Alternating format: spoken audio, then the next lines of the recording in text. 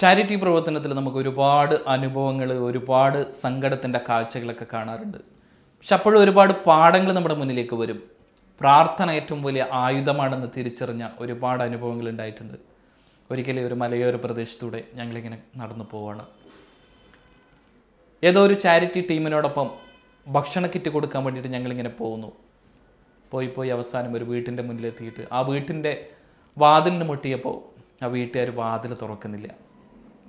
ഞങ്ങൾ പിന്നെയും മുട്ടിയെങ്കിലും പിന്നെയും തുറക്കുന്നില്ല. അവസാനം ഞങ്ങളുടെ കൂടെയുള്ള ഒരു ചെറുക്കനെ കണ്ടപ്പോൾ, ഒരു പയ്യനെ കണ്ടപ്പോൾ അവർ വാതിൽ തുറന്നു.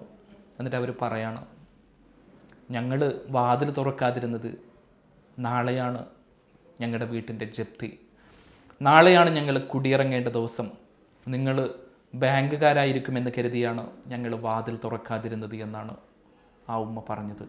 ആ ഉമ്മ സങ്കടത്തോടെ പറയാണ്, നാളെയുടെ പ്രഭാതത്തിൽ ഞാനും എൻ്റെ 8 മക്കളും 8 പിഞ്ചു മക്കളും ഈ വീട് വിട്ടിറങ്ങേണ്ടി വരും, തെരുവിലേക്ക് ഞങ്ങൾക്ക് പോവേണ്ടി വരും, എന്ത് ചെയ്യണമെന്നറിയാതെ ഞങ്ങൾ പകച്ചു നിൽക്കുകയാണ് എന്ന്.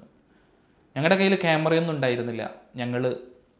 ഞങ്ങളുടെ മൊബൈൽ ഫോണിൽ ആ വീടും ആ ദൃശ്യങ്ങളൊക്കെ പകർത്തിയിട്ട് ഞങ്ങളിങ്ങനെ തിരിച്ചു വരികയാണ്. വൈകുന്നേരം ഓഫീസിലെത്തിയിട്ട് അതിനെ ചെറിയൊരു വാർത്തയാക്കിയിട്ട് ഞങ്ങൾ പുറത്തു വിടുന്നു. അവസാനം അത്ഭുതമായിരുന്നു സംഭവിച്ചത്. ആ ഉമ്മ ഞങ്ങളോട് പറഞ്ഞിരുന്നു, ഇനിയൊരു വഴിയുമില്ല, അള്ളാഹുവിൻ്റെ മുന്നിൽ കരഞ്ഞ് കലങ്ങിയിട്ട് പ്രാർത്ഥിക്കുകയാണ്, അള്ളാഹുവിനോട് കീഴുകയാണ്, ഒരു വഴി തുറക്കണമെന്ന് പറഞ്ഞിട്ട് അവസാനം ആ പ്രാർത്ഥനയ്ക്കുള്ള ഉത്തരം പോലെ ഞങ്ങൾ ആ വാർത്ത പുറത്തു വിടുന്നു. ആ വാർത്ത ഒരു ക്ലബ്ബ് പ്രവർത്തകർ കാണുകയാണ്. അവരുടെ ജപ്തി ഒഴിവാക്കാനുള്ള കാശ് അവർ പിറ്റേ ദിവസം പോയി അടച്ചു തീർക്കുകയാണ്. അങ്ങനെ ആ വീട്ടിൽ നിന്ന് കുടിയിറങ്ങേണ്ട അവസ്ഥയിൽ നിന്ന് അവർ രക്ഷപ്പെടുന്നു. തുടർന്ന് 4 ലക്ഷത്തോളം രൂപ അവർക്ക് അവരുടെ കടമുണ്ടായിരുന്നു വീട്ടിന്. ഉടനെ ഖത്തറിൽ നിന്നൊരു സ്ത്രീ വിളിച്ചിട്ട് പറയുന്നു, ആ കടങ്ങൾ മൊത്തം ഞാൻ തീർത്തു കൊടുക്കാമെന്ന്. അങ്ങനെ ഒരു സുപ്രഭാതത്തിൽ അവരുടെ എല്ലാ കടങ്ങളും തീരുകയാണ്. കുറച്ച് കഴിയുമ്പോൾ ഒരു ടീം പറയാണ് വിളിച്ചിട്ട്, അവരുടെ വീട്ടിലേക്കുള്ള വെള്ളം ഞങ്ങൾ എത്തിച്ചു നൽകും, ഞങ്ങൾ ബോർവെല്ല് സ്ഥാപിച്ച് നൽകുമെന്ന്. അങ്ങനെ ആ വീട്ടിലേക്ക് മനോഹരമായിട്ടുള്ള കുടിവെള്ളം എത്തുകയാണ്. പിന്നൊരു ടീം വിളിച്ച് പറയുന്നു, തേപ്പ് പോലും ആവാത്ത, ജനലുകൾ ഘടിപ്പിക്കാത്ത ആ വീട്ടിന് ഞങ്ങൾ തേപ്പ് ചെയ്ത് നൽകുമെന്ന്. അവസാനം തേപ്പ് ചെയ്തിട്ട് പെയിൻ്റ് അടിച്ചിട്ട് ആ പണിയും അവർ തീർത്തു കൊടുക്കുകയാണ്. എല്ലാം കഴിഞ്ഞപ്പോൾ ഒരു ജനൽ പോലും വയ്ക്കാത്ത, പണി പോലും തീരാത്ത, ബാങ്കുകാരൻ തട്ടിക്കൊണ്ട് പോവേണ്ടിയിരുന്ന ആ വീട് ആ നാട്ടിലെ ഏറ്റവും നല്ല വീടായിട്ട് മാറുന്നു.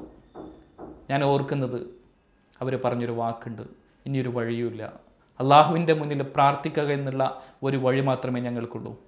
തീർച്ചയായിട്ടും ആ ഒരു പ്രാർത്ഥനയായിരിക്കാം ചിലപ്പോൾ ഞങ്ങൾ അവിടെ എത്തിച്ചത്, ഒരു നിമിത്തമായിരിക്കാം ഞങ്ങൾക്ക് അങ്ങനെ ഒരു വാർത്ത ചെയ്യാൻ പ്രേരിപ്പിച്ചത്. സത്യത്തിൽ പലപ്പോഴും ഇങ്ങനെയുള്ള കാഴ്ചകൾ കാണുമ്പോൾ അത്ഭുതം തോന്നാറുണ്ട്. പ്രാർത്ഥനകൾ അത്ഭുതം കൊണ്ടുവരുമെന്ന് ഞങ്ങൾ തിരിച്ചറിയാറുണ്ട്. ഓർമ്മിപ്പിക്കാനുള്ളത്, നമ്മളും ഓരോ പ്രതിസന്ധിയിലും പ്രാർത്ഥിച്ചുകൊണ്ടിരിക്കുക. ചിലപ്പോൾ ഒരുപാട് ദുഃഖിച്ചതിന് ശേഷമായിരിക്കും വിജയങ്ങളുടെ, ആഹ്ലാദത്തിൻ്റെ ആ ഒരു സുഖം, ആ ഒരു മധുരം നമ്മുടെ അടുത്തേക്ക് ചെന്നെത്തുന്നത്.